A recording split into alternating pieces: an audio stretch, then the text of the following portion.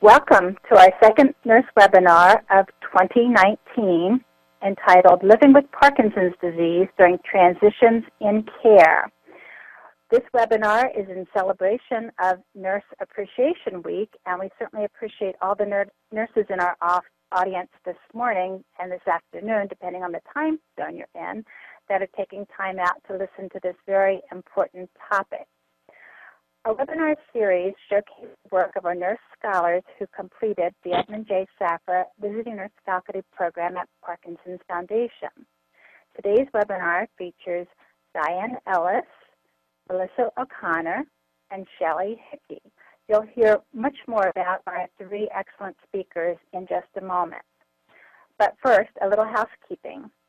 The PowerPoint slide deck can be downloaded from the reminder email you received this morning or from the Parkinson's Foundation webpage highlighting this talk, or on the page you're looking at to the left. Health professionals can earn one free continuing education credit through the American Society on Aging. Participants will receive an email after today's webinar with steps on how to collect the CEU. You have just 30 days when the CEU is available, that is until June 7th, to collect the free CEU. However, all of our programs are archived and you may watch indefinitely. Before I introduce our three guest speakers, I'd like to just say a few words to introduce our topic, Living with Parkinson's Disease During Transitions in Care.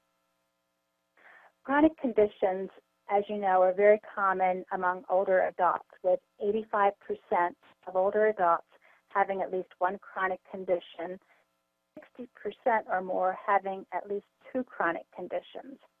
As we know, Parkinson's disease is one of these many chronic conditions. Those with chronic conditions register more physician visits, emergency room visits, and hospitalizations, with that number increasing proportionally to the number of chronic conditions. So it is not unlikely that our Parkinson's patients have more than one chronic condition and also are high utilizers of the healthcare system. Care transitions, broadly defined, are those transitions of movement across and within settings of care and or between providers. For example, from home to the emergency room, home to the hospital, hospital to a skilled care facility or rehabilitation center, and then back home, any transition of care facility and setting. These are very vulnerable times for older adults with chronic conditions, and poor outcomes and fragmented care are not uncommon. Mary Naylor has developed a very nice graphic of the nursing role in essential features of transitional care.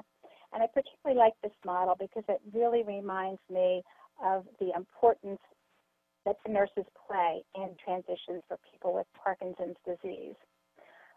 We talk about educating our patients, which is certainly a core feature and an essential feature. But I particularly like how Mary Naylor talks about engaging. Many caregivers feel inadequate or ill-prepared for discharge from the hospital or transitions in care. And we need to really engage them in these conversations and not just educate them on the specifics about disease process and medications and that sort of thing, but really engage them and get input. They know their patients best. In today's world, we have very complex care, and managing it can be complicated further in Parkinson's disease by cognitive changes or depression or anxiety. We also have healthcare systems that make it difficult to negotiate for many people with pre-authorizations, specialty pharmacies, pre-approvals, and those sorts of issues. Continuity of care is very important to nurses and especially important to the patient with the condition.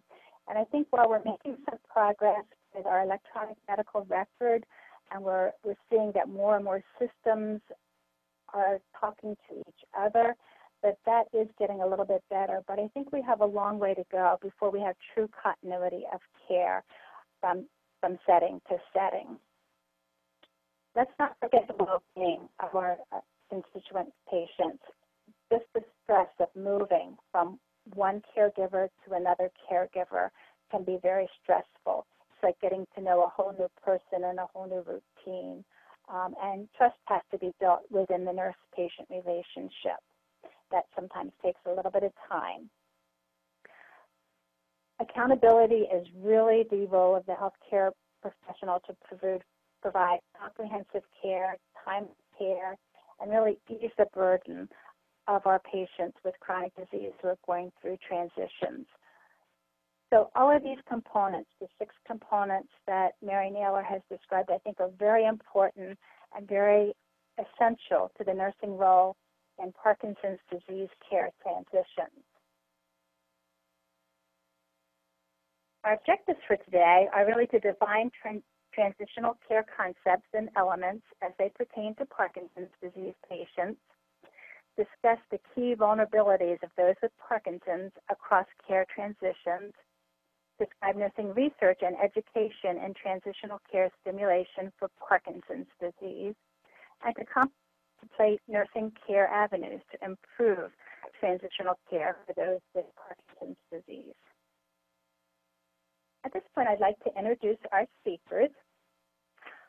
Diane Ellis is a clinical assistant professor at the Villanova University M. Louise Fitzpatrick College of Nursing, where she has been teaching for the past 14 years. She is a neuroscience and critical care nurse specialist with an extensive background working with patients with Parkinson's disease. Diane is the principal investigator for the Parkinson's Foundation-funded study and intra-professional mock code study, Parkinson's disease miscommitted or delayed stimulation study for nurse anesthesia and nursing students.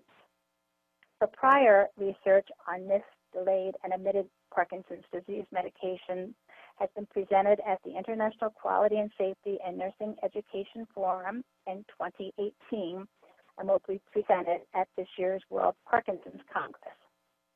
Diane was a 29 Edmund J. Safra Visiting Nurse Scholar and the lead author of a descriptive article entitled The Edmund J. Safra Visiting Nurse Faculty Program, an innovative model to enhance faculty development and nursing education on Parkinson's disease. This article was chosen for inclusion in the National League of Nursing Center text, Building the Future of Nursing. Our second speaker is Dr. Melissa O'Connor, who is an associate professor at the Villanova University M. Louise Fitzpatrick College of Nursing and a John Hartford Center Distinguished Educator in Gerontological Nursing. She is a Claire Fagan Fellow and a National Hartford Center Geriatric Nursing Excellence Scholar. She also is an Eugene and Joseph Doyle Research Fellow, previously of the Center for Home Care Policy and Research in New York. Dr. O'Connor has extensive funded research and experience in the study of transitions in care, readiness for patient hospital and home care discharge. She is a co-investigator on the Parkinson Foundation Nurse Faculty Grant held by Professor Ellis. Our third speaker is Shelley Hickey, and she's a clinical assistant professor at Villanova University, where she has 15 years of teaching experience. Her clinical expertise stems from 25 years as a cardiothoracic intensive care nurse, and her teaching philosophy strongly incorporates transitions from concepts to applications with active and service learning strategies. Among her many teaching duties, Shelley coordinates the international nursing fieldwork experience in 10 countries for undergraduate Villanova nursing students, bridging learning and culture diversity.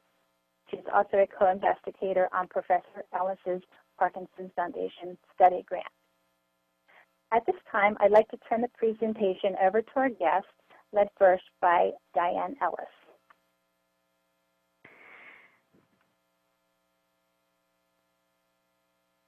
Thank you, Gwen.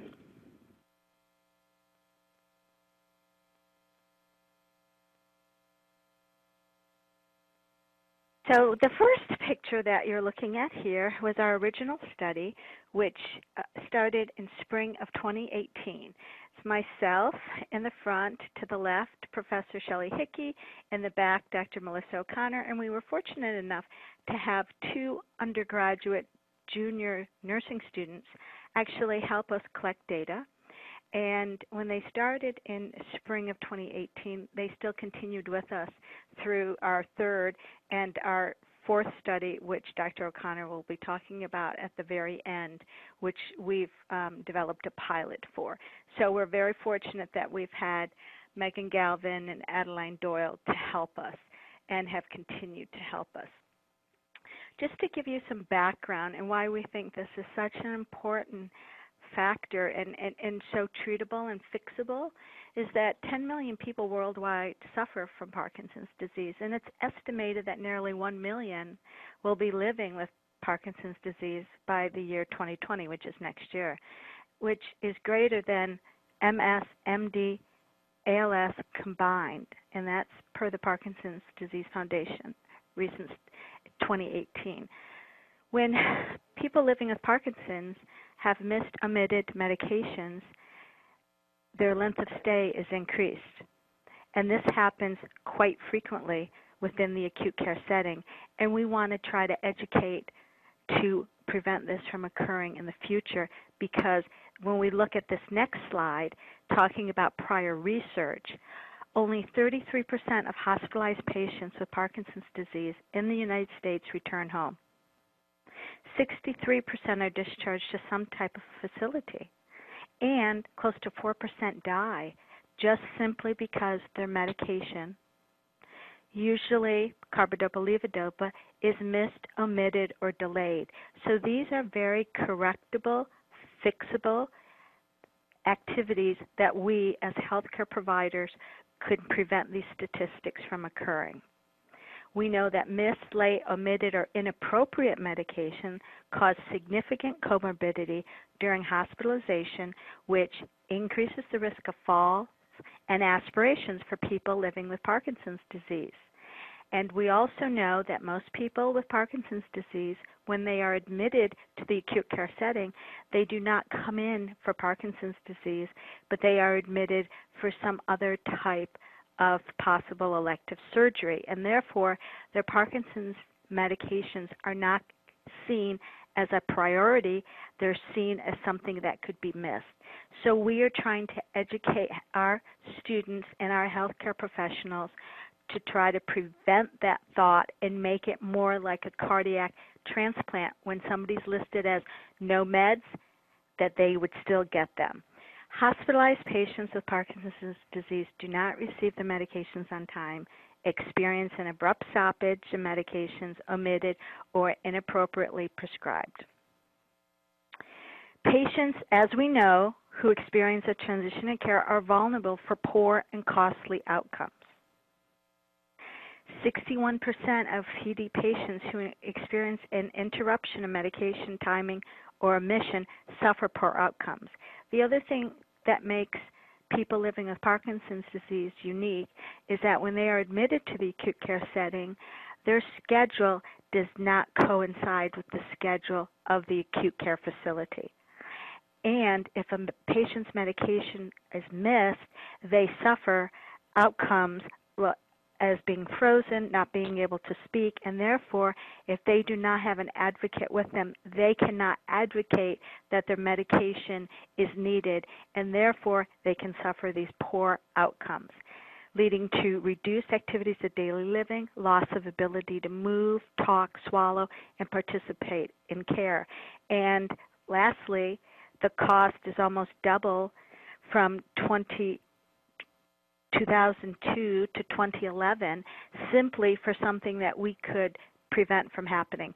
So our initial study in spring of 2018 was basically just to help increase awareness and educate undergraduate nursing students and faculty in missed, omitted, or delayed PD medications during care and transition. So our inclusion criteria was simple at first: senior nursing students in an accelerated baccalaureate program and they were enrolled in a complex care course as seniors. Our second study was trying to be more innovative, trying to be more inclusive and broader. So we brought in nurse anesthesia, and we had the patient actually experience a mock code. So it was nurse anesthesia and baccalaureate nursing students, but the focus always remained on a Parkinson's patient missed, omitted, delayed medication during an unfolding case study simulation. We still wanted to increase awareness and help educate undergraduate and graduate faculty and nursing students, because as our future results will show, even experienced nurses in the acute care setting thought that it was acceptable to miss meds related to Parkinson's disease. So our study was to promote interprofessional comfortability and collaboration between nurse anesthesia students and our senior students. And that was our study in fall of 2018. And this is a picture of how our group expanded to include the nurse anesthesia team that's behind the bed there. Carlene McLaughlin and Matt McCoy. We had a graduate student to the right, and we still had Megan Galvin and Adeline Doyle, our two, at this time, senior nursing students, helped to collect data. To the left of myself, our simulation coordinator, because without the simulation, none of this would occur, and Dr. O'Connor behind her, and Professor Hickey. So each time we tried to grow and be more creative, and to be more inclusive, and to be more innovative. So the design of both the IRB studies, simple 5 steps: informed consent, a pretest, an unfolding case study simulation, which did occur in the Fitzpatrick College of Nursing in our Learning Resource Center at Villanova University, then a debriefing session, and a post-test. And now I'll turn it over to my colleague, Professor Shelley Hickey. Thank you, Diane. So when we engaged on this journey that has grown, we looked at the research, and we looked at studies about gaps in knowledge. And the studies showed that 70% of nursing faculty who were responsible for teaching content about Parkinson's disease did not feel comfortable or confident in their knowledge of the material. And 33% of those that were surveyed had no Parkinson's disease content in their nursing curricula at all. And as you saw from our first slide, the number of patients living with Parkinson's disease is growing exponentially. 46% of the faculty surveyed had no clinical mentored experience with patients suffering from Parkinson's disease. And I can say I did not participate in that study, but I would have fallen into a lot of those categories. We do here at the Fitzpatrick College of Nursing at Villanova include Parkinson's disease in our content. However, after 30 years of nursing experience, I did not have a great knowledge base. So the other thing that the study showed was that Parkinson's disease experts who looked at the readings and the lectures developed by the nursing faculty that participated in the study found that more than 97% of the materials submitted were out of date, misleading, or irrelevant. So we knew that there was a gap in knowledge in nursing education, and we wanted to focus on that. So as we had shared earlier, the aim of our study was to increase awareness and educate not just undergraduate and graduate students, but undergraduate and graduate faculty. And So I'm sorry. I'm not sure how that skipped. Let me just go back.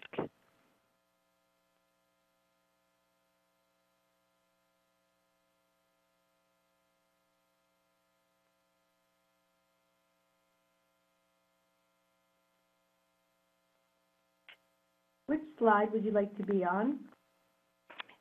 The one that I'm looking at says aims. I have it.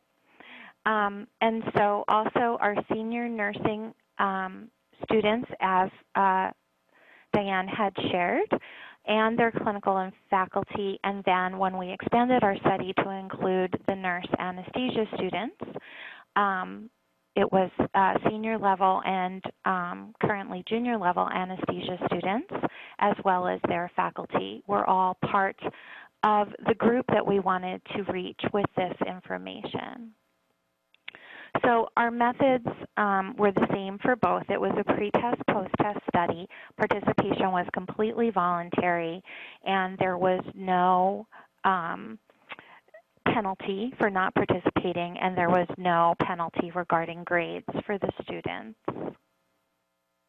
And so our initial study, the study that we performed in spring of 2018 with a group of 94 second-degree senior nursing students and their faculty, and these are the student results. So with our initial study, we saw a 53.6% increase in students' knowledge about the importance of the timing of Parkinson's disease medication. We also saw a 54.3% increase in the student knowledge regarding best practices regarding timing of Parkinson's disease medication and preventing missed or omitted doses. We saw a 71.3% increase in the student knowledge regarding side effects and complications that can happen from missed, omitted, or delayed Parkinson's disease medication administration. And we also saw a 46.8% increase in student knowledge regarding priority nursing care practices for people living with Parkinson's disease.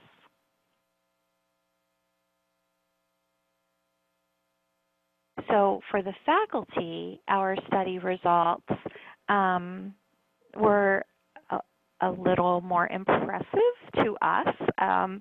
We saw a 71.4% increase in the faculty knowledge regarding the importance of Parkinson's disease medication timing, which ties back to the study that looked at a faculty knowledge base regarding Parkinson's disease and supports that faculty knowledge needed to be increased. We also saw a 57.1% increase in faculty knowledge regarding best practices to prevent missed, omitted, or delayed Parkinson's disease medications. We saw an 85.7% increase in the faculty knowledge regarding side effects and complications that can happen from missed, omitted, or delayed Parkinson's medications, and then a 57% increase in faculty knowledge regarding priority nursing care practices for people with Parkinson's disease. Our second study, as Diane had shared, we pulled in graduate anesthesia students and ran a very similar simulation, used a similar methodology that it was a pre-test, post-test. We again had 94 undergraduate senior nursing students participating. And then we also had 24 senior nursing anesthesia students. And so this was an intra-professional simulation. So we had our undergrad senior nursing students working with the anesthesia students. And so regarding an increased knowledge base for carbidopa-levodopa administration route, knowing that PO is the route For our undergrad BSN students, there was a 27.7% increase in knowledge, and our senior nursing anesthesia students, there was no change in knowledge. They had that knowledge base before the unfolding case study simulation occurred. And then for our undergraduate BSN students, they had a 74% increase in their knowledge related to missed, omitted, and delayed Parkinson's disease medications. And we also saw an increase in knowledge, 27.8%, for our nursing anesthesia students. For the faculty in the second study, for our undergraduate clinical faculty, there was only an N of 4. We had a lot of the same clinical faculty teaching the students in clinical that we had in the first study, so our N is smaller because of that. And there was also no change in knowledge base for the second group. So we're not sure if they were truly just knowledgeable or if they had heard about the study from the other faculty, clinical faculty members that participated in the first study. And then 57.4% of the other thing we looked at in the study, was how comfortable our undergrad students were working with anesthesia personnel before simulation. And so we were able to see a 57.4% increase in comfortability of our undergrad students working with their grad level peers.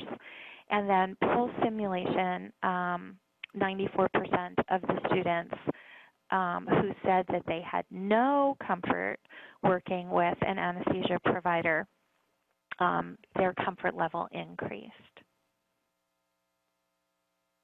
And so I just want to talk a little bit about the reason that we decided to utilize an unfolding simulated case study instead of just trying to impart this knowledge in a normal lecture situation. So we looked at the research, and we looked at research about problem-based learning, about case-based learning, and about reflective practice. And what we were looking for was a pedagogy that would not just teach the information, but help the students to retain the information. So to teach in a meaningful way, to have them experience it, and to have that information stay with them for an extended period of time.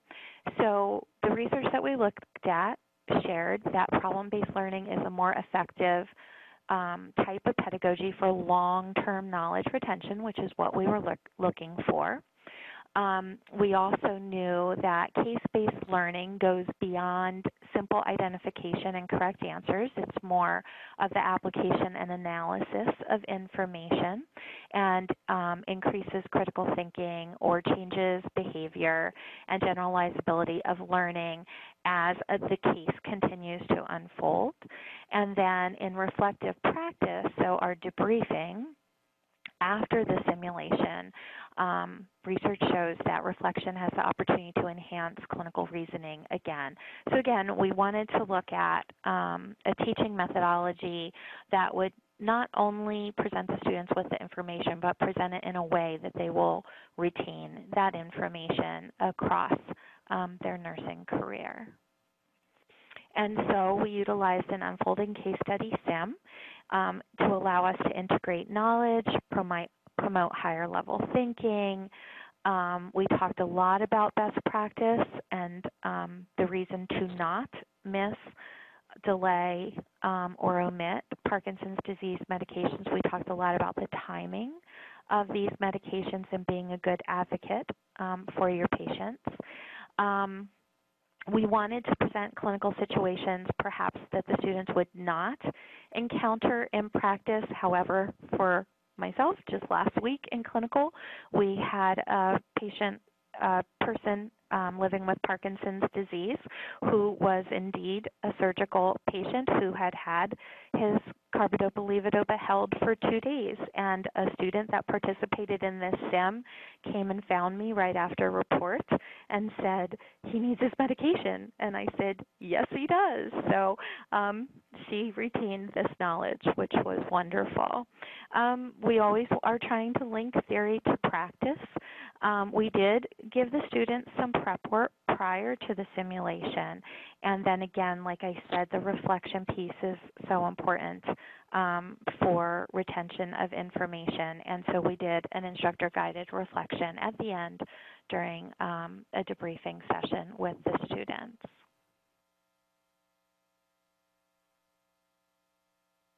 And then I'm going to turn this over to my colleague, Dr. Melissa O'Connor. Great, thanks, Shelley. So I'm going to talk a little bit about some patient safety implications, and many of you are very familiar with working with patients with Parkinson's disease and likely know a lot of these things, but it's worth repeating as a reminder for all of us and for those that perhaps are not so familiar. So 3 out of 4 people with Parkinson's disease do not get their meds on time in the hospital, which, as you can see earlier in our background slides, can really be devastating. People with Parkinson's are hospitalized 50% more than their peers who do not have Parkinson's. So it is very possible that healthcare professionals, particularly nurses working in the hospital, will work with, at some point in their career, someone who has Parkinson's disease. People with Parkinson's suffer avoidable complications at a higher rate than those who do not have Parkinson's. That results in longer hospitalization stays and a higher risk of mortality. So it's really important that we get the word out about missed, omitted, and delayed medications and their impact. So a call to action. We would like to recommend that acute care settings, especially, integrate simulation as a yearly competency, because as we've seen and as we know, timely administration of medications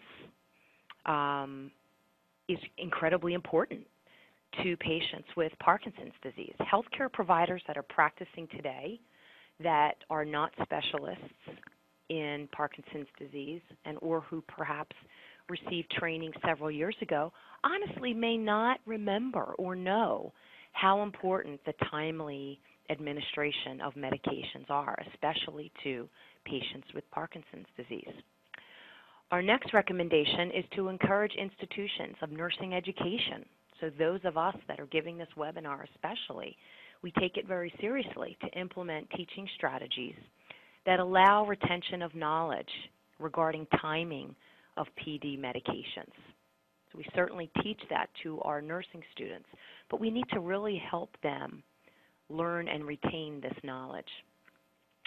And finally, to partner with transitional care teams to integrate processes that prevent missed or omitted PD medications.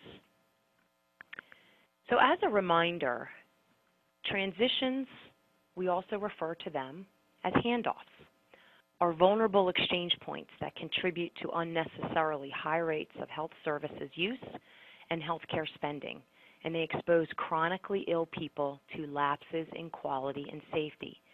So this statement that was so well said by Dr. Mary Naylor is really true of anyone, but it is especially a dangerous time. A transition or a handoff is an especially dangerous time for patients with PD. So while many chronically ill older adults experiencing a care transition are vulnerable for poor outcomes, PD patients are particularly high risk anytime when they're experiencing a transition, but especially when they're admitted to the hospital. When we don't adhere to their at-home schedules and cause delays in obtaining medications, this can cause a reemergence of severe disease symptoms related to PD and dopamine withdrawal syndrome. So what we mean is such as being unable to swallow and also aspiration. So the goal is to promote the safe and timely transfer of patients from one level of care to another, or from one type of setting to another. So for instance, an OR to a step-down unit, a step-down unit to the floor, or from the ER to a med-surg floor. So this goal is really especially important for patients with PD. Healthcare providers, particularly nurses, our favorite, can help mitigate risk among hospitalized patients with PD. We are a critical step in preventing these poor outcomes from occurring in all patients, but especially in PD patients. Most often, it is the patients and their caregivers who are best informed and who really have a good understanding of their needs and their schedules, especially related to their PD meds. So it's critical that all nurses, but especially those that are working in acute care, listen carefully, investigate home routines, conduct a thorough medication reconciliation, and encourage patient and or family caregiver involvement. In the meantime, understanding that PD medication routines are unique in this population and individually titrated. So these patients with PD really have unique needs. We need to adjust to them, which is not always what we do. Most of the time it's not what we do, especially in acute care. So as nurses, we really need to pay attention and be aware of what their particular schedules and needs are. So we are all incredibly excited here at Villanova to talk about our future project briefly. If you've noticed, with each study, we have moved forward and we have expanded what we did previously. So previously, we have conducted intra-professional simulations among nurses, and now we are going to conduct an interprofessional mock code involving a patient with Parkinson's disease and also related to missed, omitted, delayed medication. We are partnering with the Philadelphia College of Osteopathic Medicine, and we will be including in our mock code simulation students who are students of the Philadelphia College of Osteopathic Medicine, specifically doctors of osteopathic medicine that are fourth years, doctorates of psychology students, and then our own nursing students and senior nurse anesthesia students. We are really excited about this opportunity to work with PCOM, work with these other students from different disciplines as well as our own nurses, and really expand and learn more innovative ways to help patients with Parkinson's disease.